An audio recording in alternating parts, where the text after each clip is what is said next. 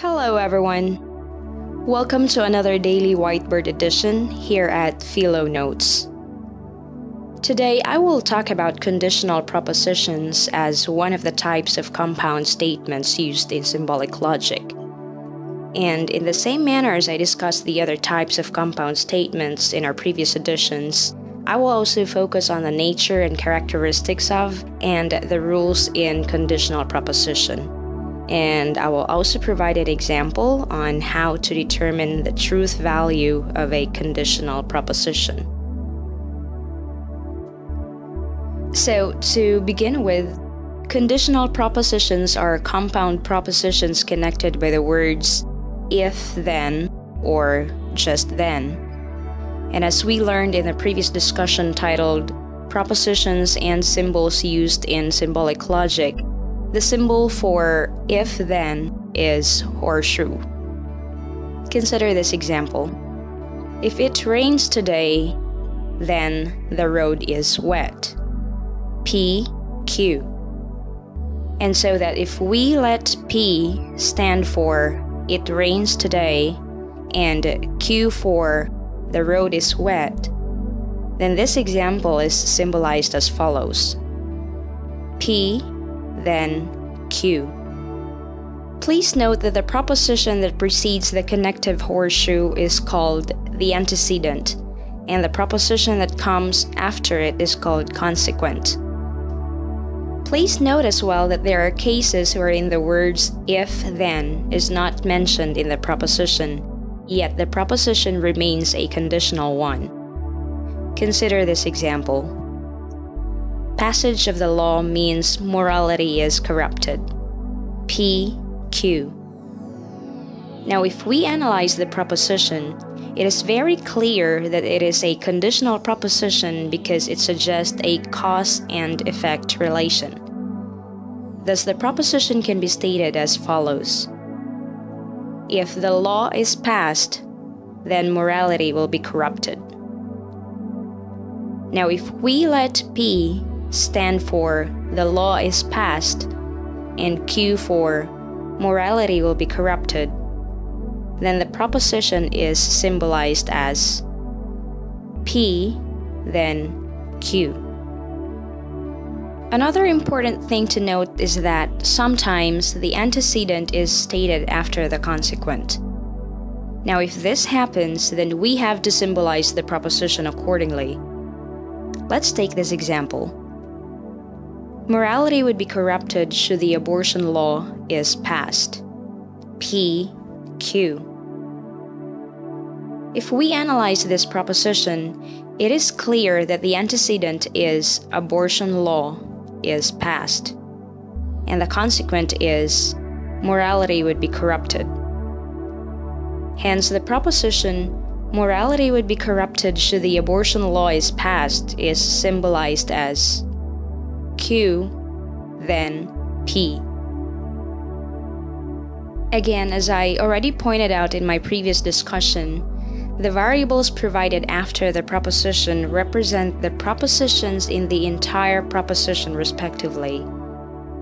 Thus, in the statement, morality would be corrupted should the abortion law is passed, P, Q. The variable P stands for morality would be corrupted, and Q stands for abortion law is passed. Again, since Q is our antecedent and P is our consequent, and since in symbolizing conditional propositions, we need to write the antecedent first and then the consequent, so the proposition morality would be corrupted should the abortion law is passed would be symbolized as follows. Q, then P. Now, let's proceed to the rules in conditional propositions. So, the rules in conditional propositions state that a conditional proposition is false if the antecedent is true and the consequent is false. Thus, other than this form, the conditional proposition is true. Now, let me illustrate this point in a truth table.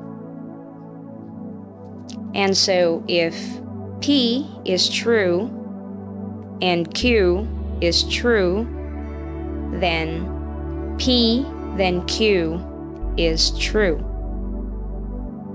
If P is true and Q is false, then P then Q is false. And if P is false and Q is true, then P then Q is true. And if P is false and Q is false, then P then Q is true. As we can see, the rules in conditional propositions say that the only instance wherein the conditional proposition becomes false is when the antecedent is true and the consequent is false. Let us consider this example. If it rains today, then the road is wet. Now, the first row in the truth table says that P is true and Q is true. So, obviously, P then Q is true. This is because if it is true that it rains today, then it must also be true that the road is wet. Now in the second row, it says that P is true and Q is false. So P then Q must be false. This is because if it is true that it rains today, then it must necessarily follow that the road is wet.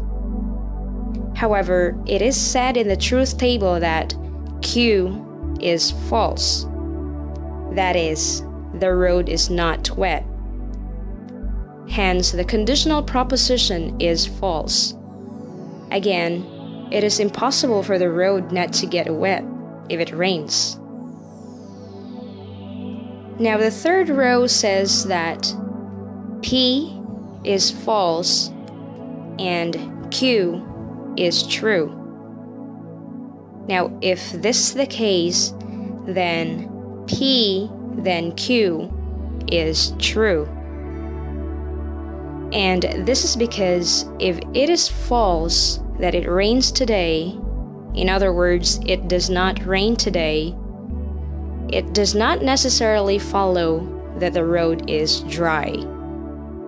Because even if it does not rain, the road may still be wet.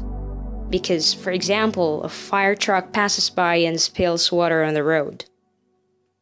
Now, lastly, the fourth row in the truth table says that P is false and Q is false. Now, if this is the case, then P then Q is true. And this is because, based on the example, it says, it does not rain today and the road is not wet. So obviously, the conditional proposition is true. Alright, that's it for today.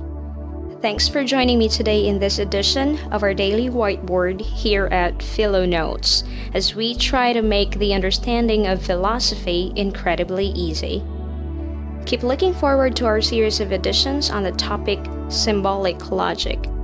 And I hope you find this material helpful, and if you do, feel free to subscribe. Thanks. Take care.